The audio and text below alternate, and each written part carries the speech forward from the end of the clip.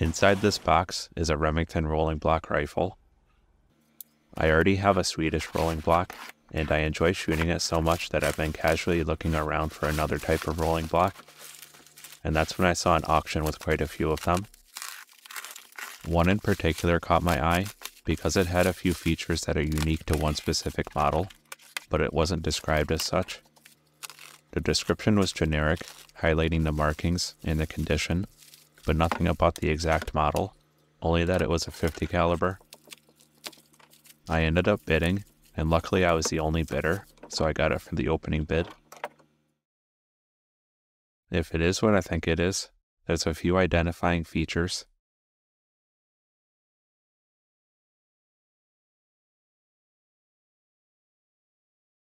The extra tall hammer.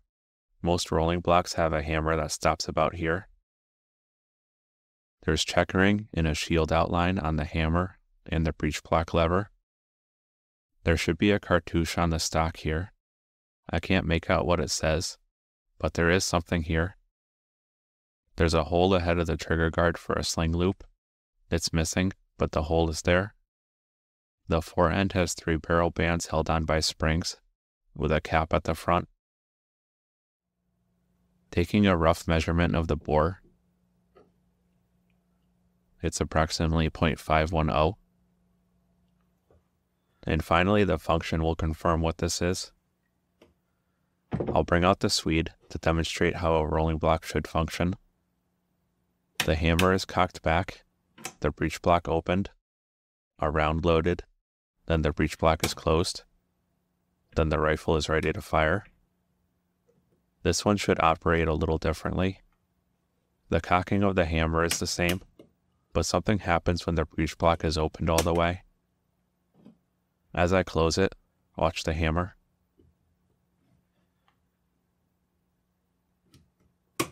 And there it is. It drops slightly.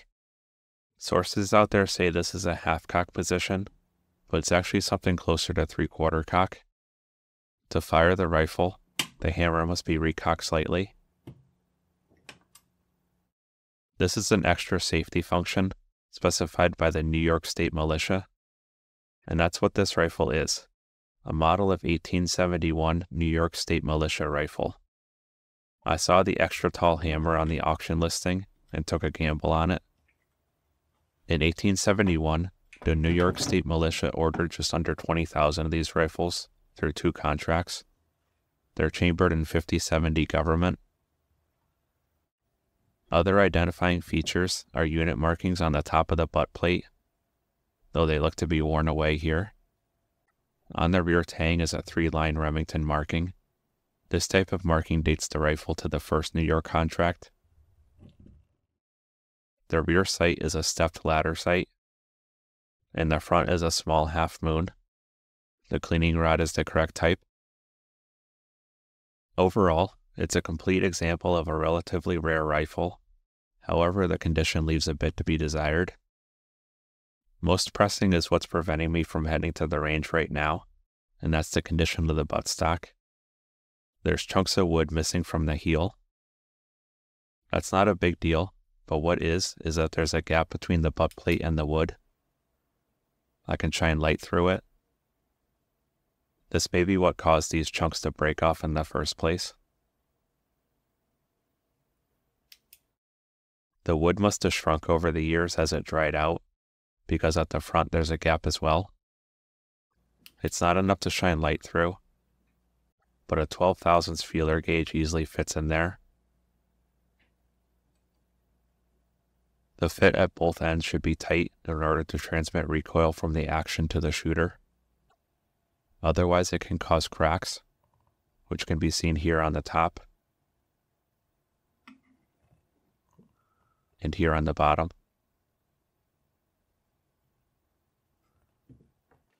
I'll remove the buttstock, disassembling the rifle as I inspect it.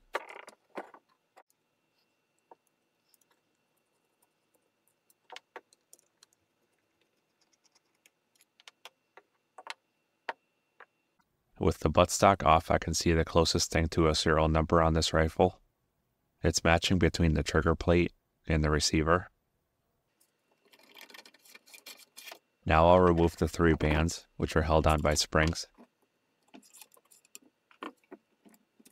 And then the fore end comes off. The thin wings that surround the barrel have numerous cracks throughout.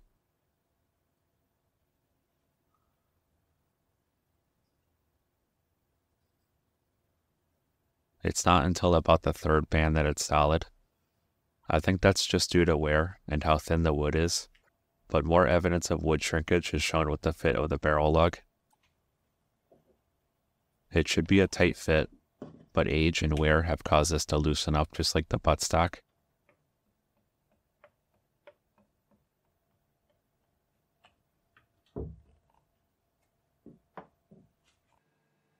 Next up, I'll disassemble the action, starting with the pin retaining plate. The hammer spring is very heavy, so the correct way to disassemble a rolling block action is to remove the breech block first. The pin wiggles out.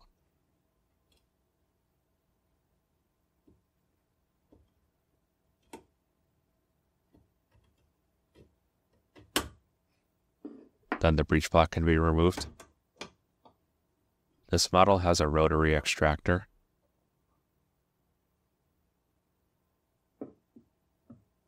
Then the hammer can be carefully released to ease the spring tension. And then the pin comes out.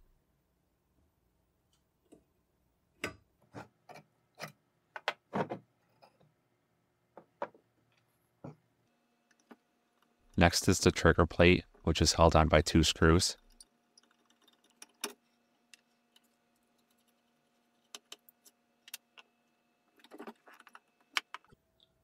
This mechanism is unique to the New York model. There's 2 levers on either side of the trigger. This spring, I think, is for the rotary extractor.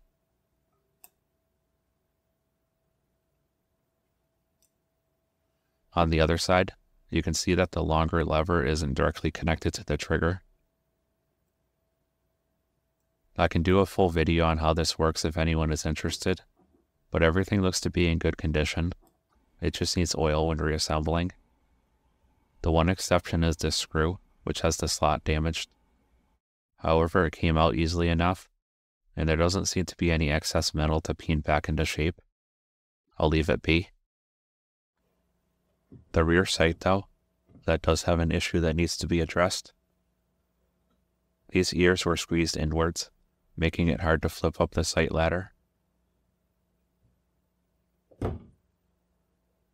Also, the ladder itself is bent. It should be straight. I'll move the action to the vise to fix these issues, starting with the sight base. It looks like this ear on the left is bent inwards and needs to be pushed out. The right one is perfectly vertical. Before resorting to a punch, I'll give these pliers wrenches a shot.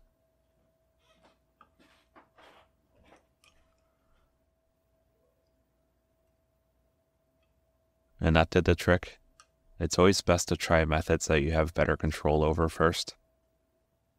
Next, I'll get the sight ladder back into shape, which involves taking it off first. This clamp takes the spring tension off of the pin, allowing it to be driven out easier. Light taps ensure that the pin isn't lost when it's finally out.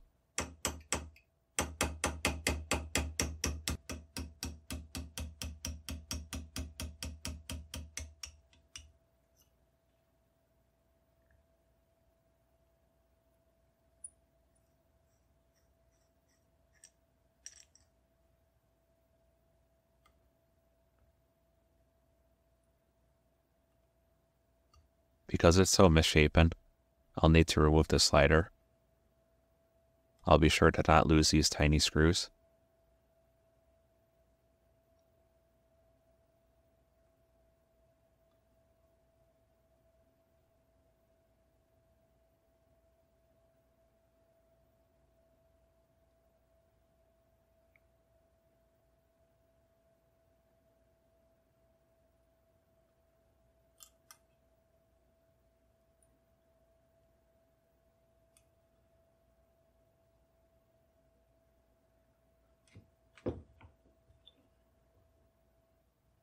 To reform this, I'll be using the vise to squeeze it flat again. But instead of the serrated jaws on the vise, I'll use these steel bars with tape on them so as to not scratch the sight.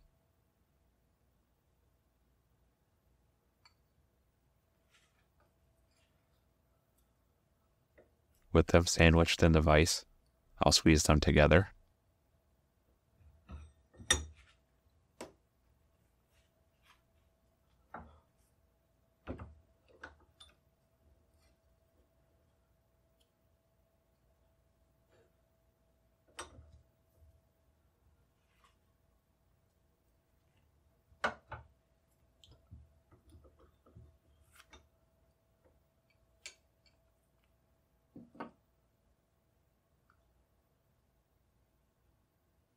It looks like this still has a slight bend close to the pin. I'll squeeze it again focused on that area.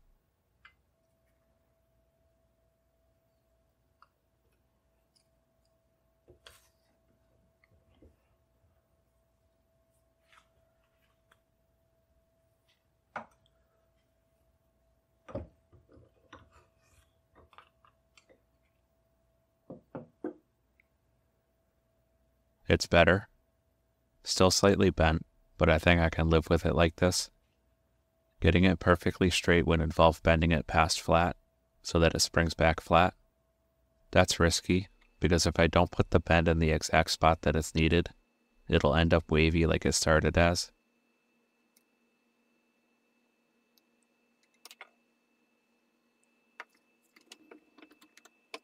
Now to get the sight back together. I drove the pin out the way I did because this end is slightly peened over. I'll place the other end in the sight base.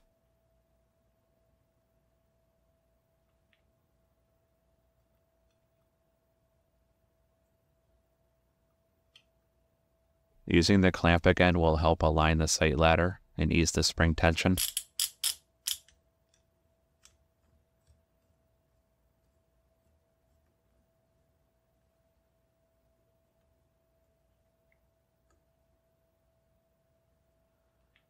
These pliers wrenches come in handy again when driving pins. There's much less risk of damage than with a hammer and a punch.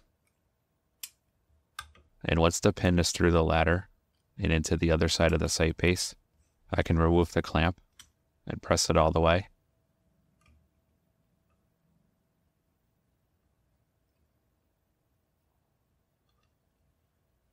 Now the sight functions and looks a lot better than it did before.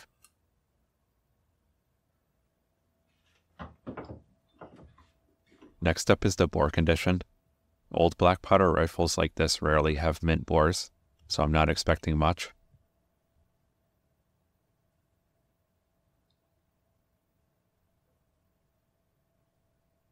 Turns out that it's not too bad.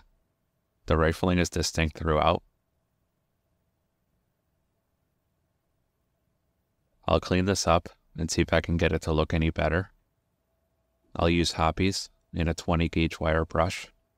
I don't have a 50 cal brush, and anyway when cleaning old rifles for the first time, I like to use an oversized brush to knock out any dirt, grime, or rust.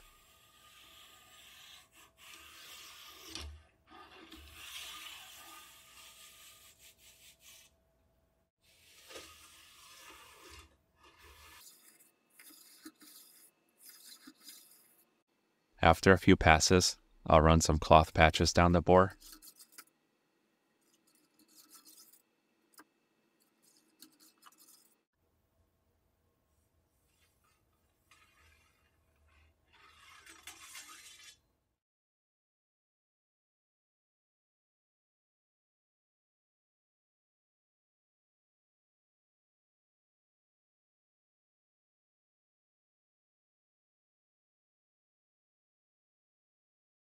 It might be a little bit brighter than before, but it's not too noticeable.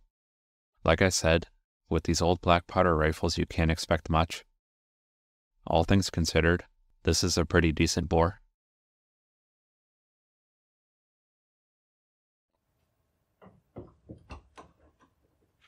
Now that the metal parts have been fully inspected, and in the case of the rear sight, fixed, I can turn my attention to fixing the stock. It looks like there's two main cracks. This one in the middle goes all the way down to the comb, and on the bottom it's about the same length.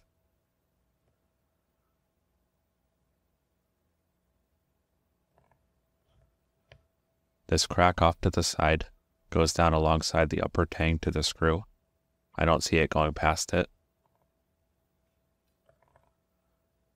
And the same on the bottom. Both of these will need to be fixed in order to prevent future damage.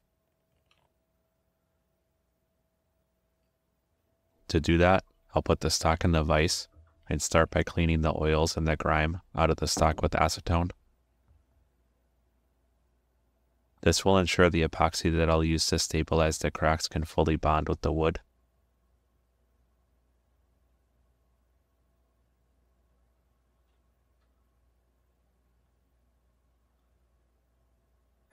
I'm going to use a technique that involves hydraulics to push the epoxy deep within the cracks.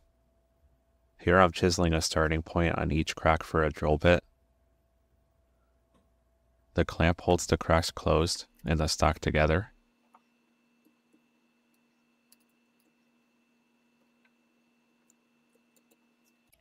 Then it's time to drill. I'll be very careful to follow the crack without the bit exiting the side of the wood.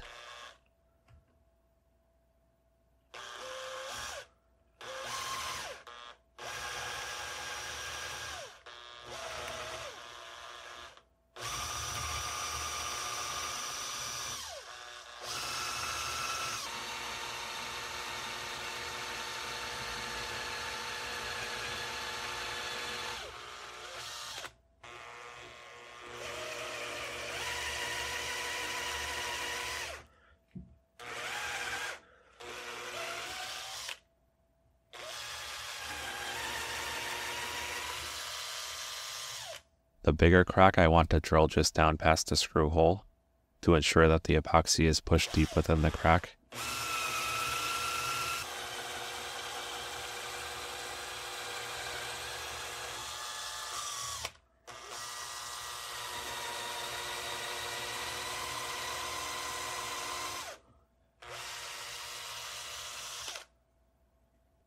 This dowel will be used as a ram in the hole to push the epoxy down within the crack and hopefully out the ends. I was originally going to use a dowel for each crack, but looking at it now they're too close together. I'll glue the smaller of the two using traditional methods. I'll stand up the stock in the vise so gravity works to pull the epoxy down. For the epoxy, I'm using Acroglass Original. The original is thin and will flow much easier than the thicker gel would. The directions call for a 4-to-1 mix, which I'm approximating.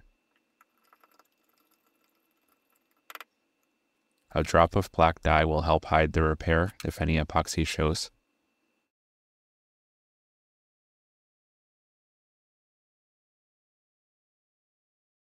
Then I'm ready to glue. Actually, I should fill the smaller of the two cracks first. I'll remove the clamp to be able to fill it with epoxy and work that down.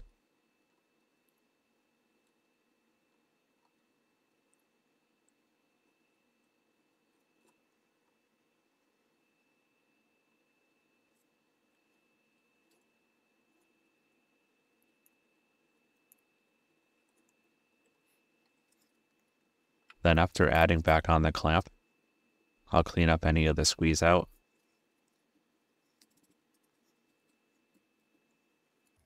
To support within the tang, I made this small block shaped as a slight wedge that I'll fit in.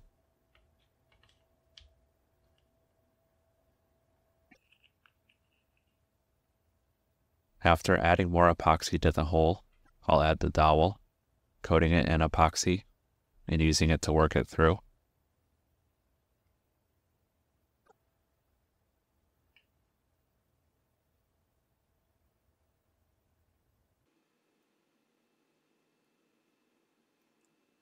Before it's seated all the way, I'll add some more epoxy through the tang hole screw to ensure that it gets pushed all the way through. Then I can hammer the dowel all the way.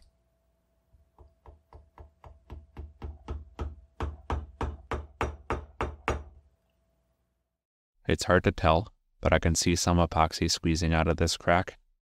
Not so much here, but I'm confident that this will be a strong repair. The last thing to do is to make my life easier on by cleaning up any excess epoxy.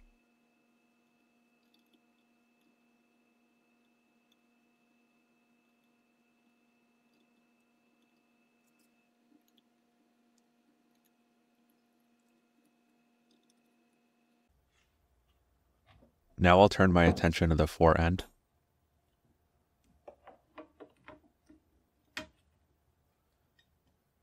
There's a few small cracks on the right side.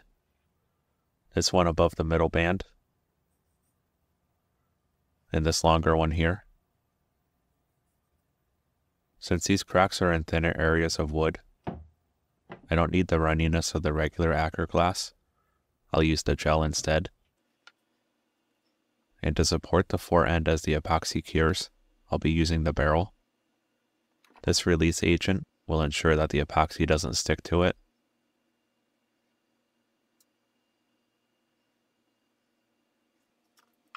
The Acker glass gel calls for a 1-to-1 mix, which is easier to approximate.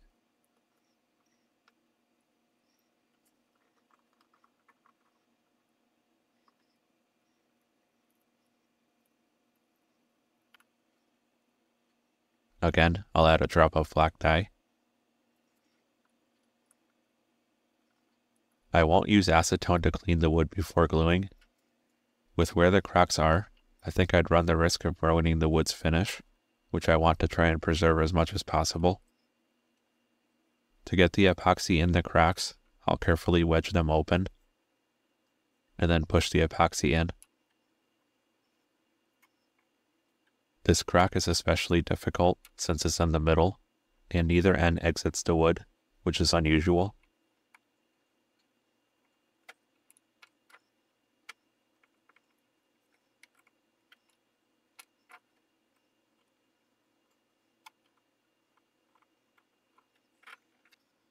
This smaller crack is much easier to push epoxy into, since I can just lift up on it.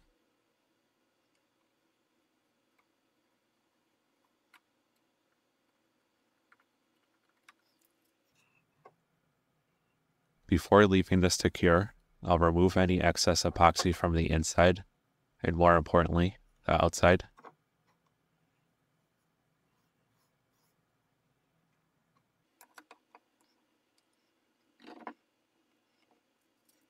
I'll wipe it down once more. Then to hold the cracks closed and everything in place, I'll wrap an exercise band around the whole fore end. I'm pulling it as I go, and I'm wrapping it around this way so that it will pull the cracks closed. At the end, I'll tuck it in, and then leave this and the stock for a few days to cure. I always save some of the leftover epoxy so I can check if it's hardened, and it has. And the buttstock looks good. Now to remove the wedge, and saw off the rest of the dowel.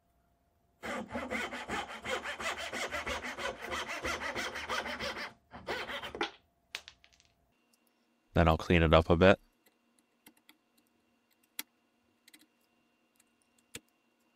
I'll also clean up the inletting of any excess epoxy, and then the screw hole as well.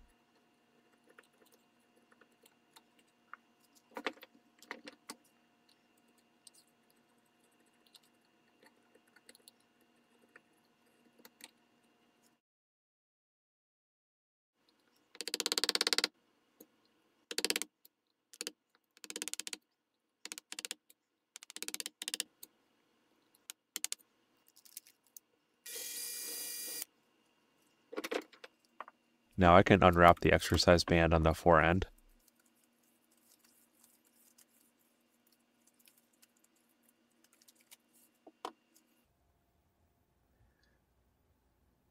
The fore end is solid now. I don't feel any movement in the cracks. Now to see if the release agent did its job, and I'm able to separate the wood from the metal.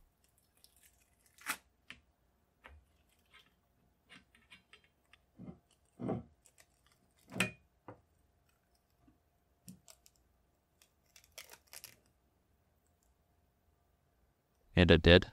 It just needs to be peeled off now.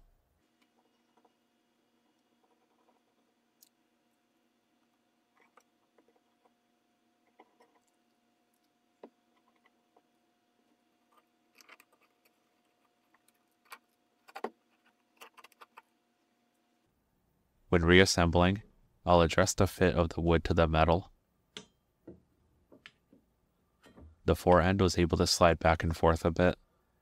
I want it tight instead. I cut this shim from thin cardboard. There's a dab of grease on the back to hold it in position while I add the forend.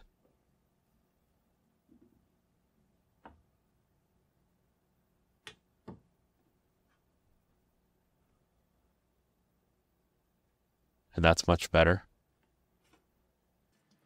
To hold it on, I'll add back on the 3 barrel bands.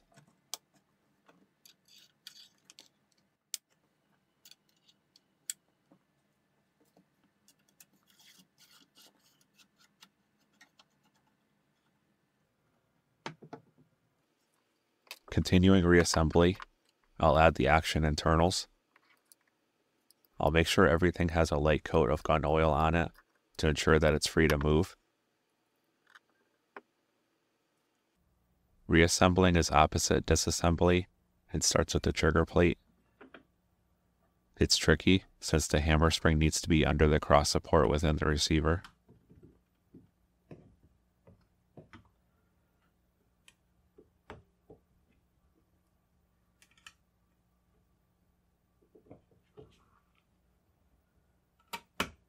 Once the front screw is added, the spring can be compressed.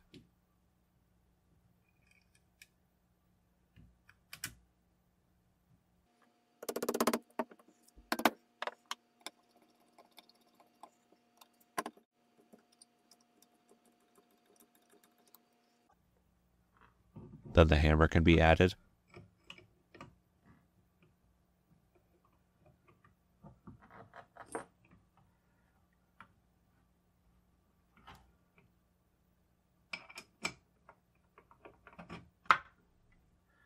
And cocked back.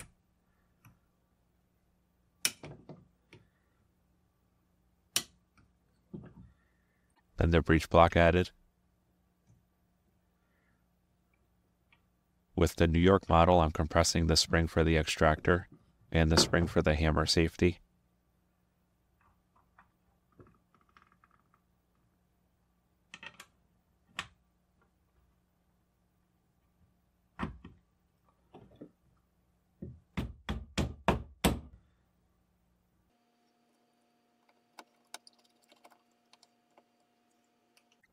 With the action back together, I'll test the function.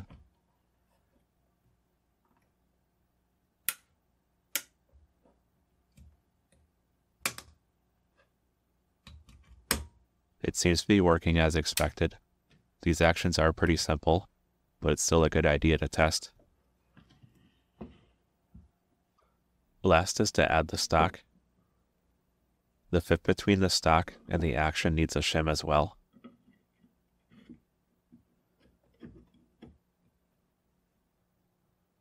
I added wood glue to a thicker piece of cardboard than previously. The glue will dry and hold it in place for now. Though it will stay on, it isn't a permanent fix. I can easily break it off if I decide to epoxy bed the stock later on. But for now, it's important to have something to take up space between the receiver and the stock so as to not create more cracks in the wood.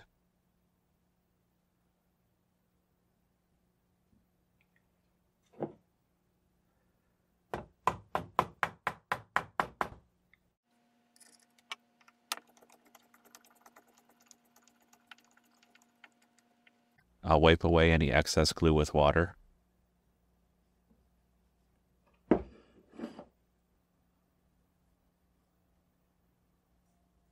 There was one more gap under the butt plate. I'll add another cardboard shim here, again with a small amount of wood glue to hold it in place.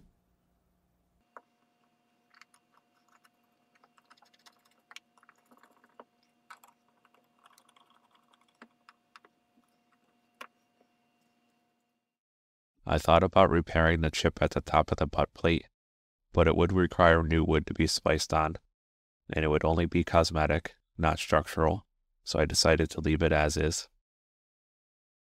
The shims can be cut to better fit the wood later on, after the glue has dried. But with that, here's the reassembled New York State rolling block, ready for its test shoot. I'm doing something a bit different with this one, and I'm covering how to load 5070 Govt for it with a separate video. Look out for that one soon, but to continue on with this, let's head to the range.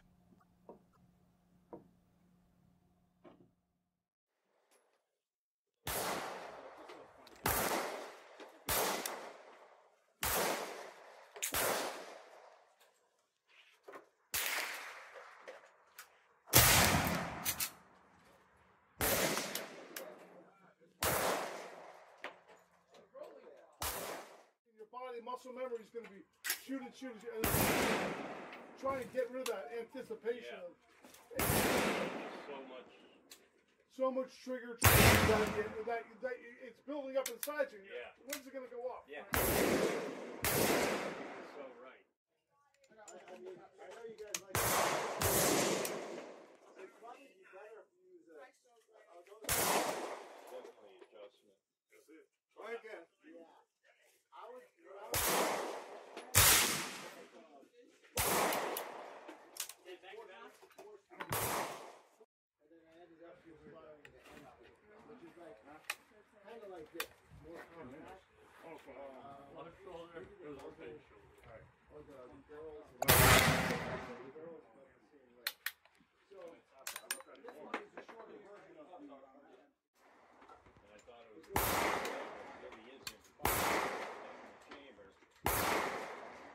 How many rounds?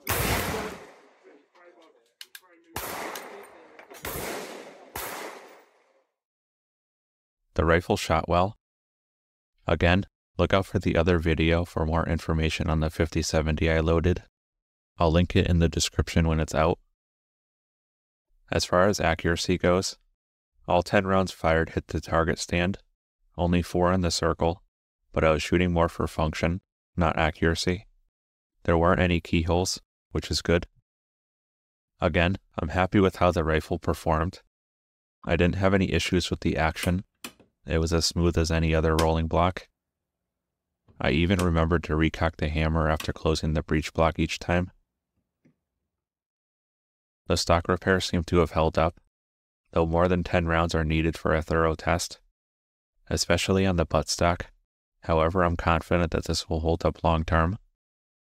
That's due to these shims that I added, which seem to have done their job to remove any gaps between the metal and the wood.